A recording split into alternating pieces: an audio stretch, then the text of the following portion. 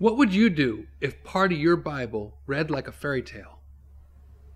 Many years ago, my wife Deborah and I studied with the Summer Institute of Linguistics with Wycliffe Bible translators, and we heard about a New Testament that was about to be printed in Papua New Guinea, where we were going. It was just going to press.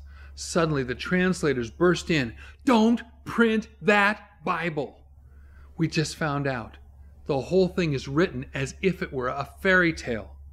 They had to go through the entire Bible and remove all the fairy tale markers so that it would sound like it was the Word of God and not a child's bedtime story. We have a fairy tale marker in English. I used to whistle an entire child's fairy tale to the preschoolers next door to my kindergarten class, and they understood the whole story without my uttering a single word. Listen right now.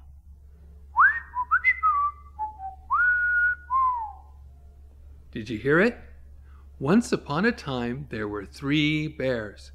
Once upon a time is a fairy tale marker, but I can shorten it. Once there were 3 bears. That single word once is a fairy tale marker. The King James Bible never uses the word once like that. That's because it claims to be telling the truth, not a fairy tale. In Luke 16:19, Jesus says, "There was a certain rich man." And in verse 20, Jesus says, "And there was a certain beggar named Lazarus." The word once does not occur in the Greek at all. But what if I were to show you a number of Bibles that have added the word once to Jesus' words? The Message Bible says, "There once was a rich man." The Knox New Testament says, "There was a rich man once." These Bibles here say, "Once there was a rich man." And these Bibles instead say, "There was once a rich man." Oh, and this Bible, the New Catholic Study Bible from Catholic Bible Press, it's actually a division of Thomas Nelson Publishers, the same people who gave you the American Standard, 1901, the Revised Standard, 1946 and 52, and the New King James. If I say, "There was a certain man named Pete," that's a narration. But if I say, "Once there was a man," you assume that's a bedtime story, not narrating a fact. But Jesus doesn't deceive us into believing in a place that does not exist. Just as surely as he said in John 14:2, "I go to prepare a place for you," that's heaven, so he also wants us to believe the true story about a real hell in the story of Lazarus and the rich man. But man added a fairy tale marker that Jesus never said. No Greek manuscript says once. They added it so that you would believe it's a fairy tale and leave you room to doubt the existence of a real hell. Jesus told us the name of that poor, sore-filled man, Lazarus.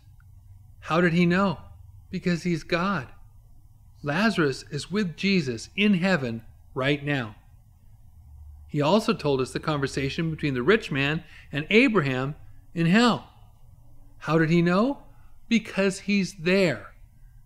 Jesus is omnipresent. He's everywhere at the same time. Psalm 139:8 says, "If I ascend up into heaven, thou art there. If I make my bed in hell, behold, thou art there."